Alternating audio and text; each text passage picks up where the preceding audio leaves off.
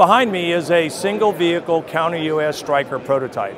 What we've done is we've put Counter-UAS technologies together, integrated them into a network, and we've made it all work on a single Stryker platform. So industry stepped up to the plate on their own, with their own dollars, and we have led an industry coalition that includes 7 industry partners to put their technologies together, as DRS being the lead systems integrator on this platform, to build what you see behind me.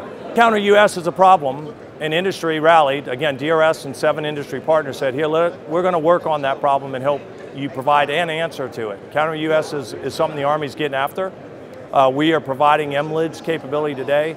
This is an opportunity to get off of 2 vehicles and get onto 1 vehicle. So the Counter-UAS threat sets group 1, 2, and 3 UASs.